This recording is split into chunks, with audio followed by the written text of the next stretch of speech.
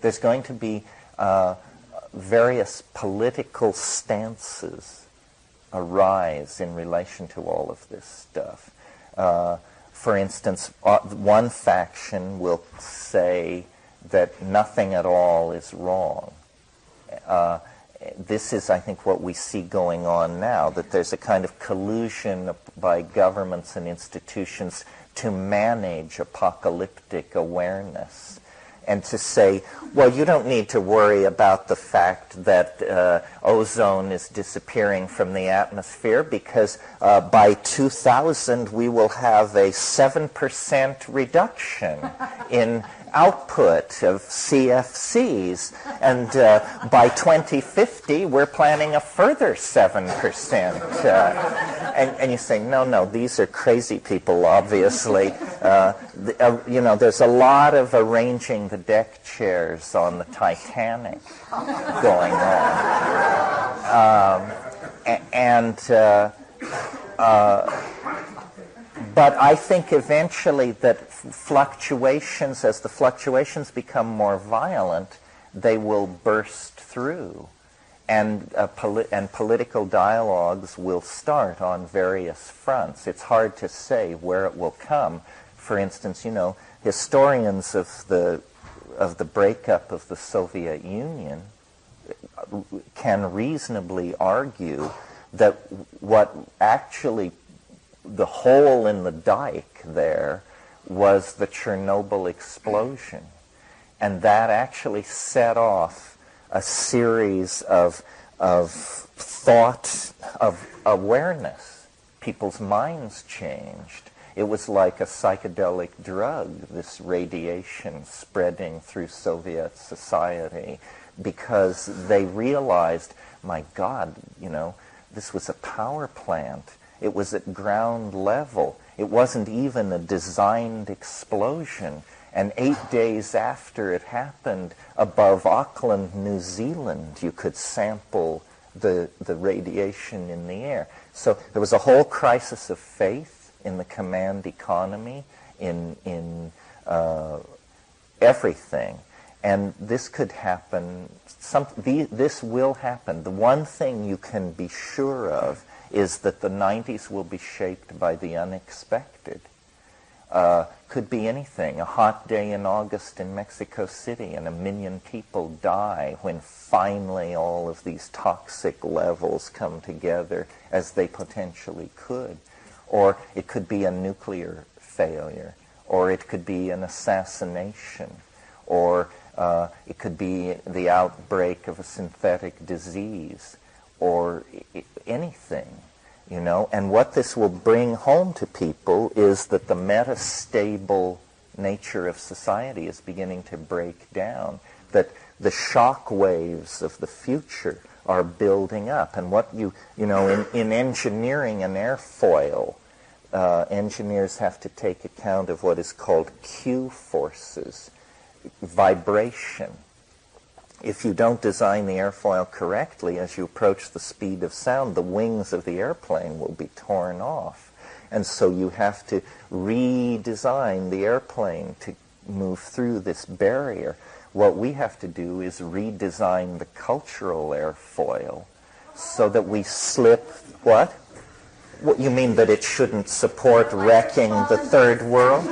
Pardon? No, see, I think that kind of thing is like talking about closing air bases near Sacramento and whether Western civilization can survive the shock of this loss of jobs.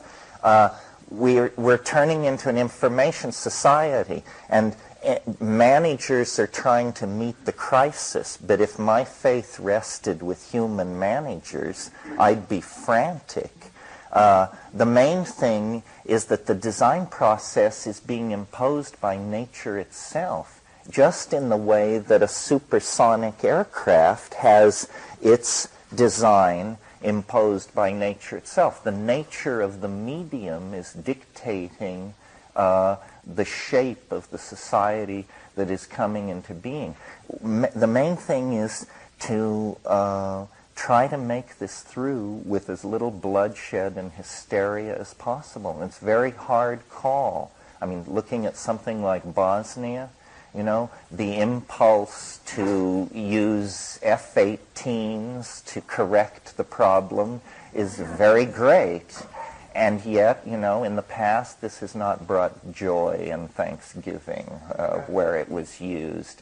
And also the hubris of thinking that your job is to separate these people. On the other hand, we can't have people running around trading nuclear weapons in the red light district of Frankfurt, and which is going on. This is actually going on.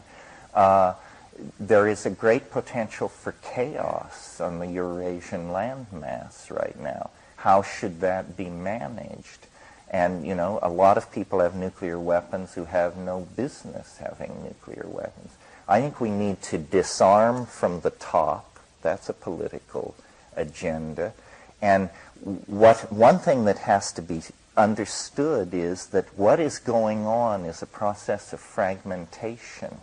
And that is what is supposed to happen at this cultural stage, I think. McLuhan talked about what he called electronic feudalism. Wherever fragmentation is resisted, violence and war and horror will break out. For instance, you know, 5 years ago there was great anticipation of a federal Europe. That ran against the current of dissolution. And now we see there won't be any federal Europe. I mean, there'll be something on paper in Brussels to keep the diplomats shuttling back and forth. And there'll be no unified psychology. They're going tribal. The great political force shaping the 90s on one level is ethnicity and turf battles. As these huge ideologies withdraw their imperium, all these local satrapies and warlords begin to exercise their historical claims. Islam is set to make enormous gains. This has to be accepted in the West. It shouldn't be resisted. The historical momentum is too great. And, you know, it's 700 million people, and it represents the only reservoir of tradition of significance left on the planet. In terms of a political agenda, I mean, it's pretty clear. The psychedelic thing speaks to freedom. And so you can shine that on a number of issues. Women's rights, abortion, legalization of drugs, but not absolute libertarian anarchy, because I don't think we want to get rid of the Food and Drug Administration. We may want to execute the top echelon and replace it, but the concept of, you know, I mean, I've lived in a country without a pure drug act, and it's a nightmare. In India, you can't buy pepper without being afraid that it's been contaminated with lead flakes to make it weigh more when you buy it in the market.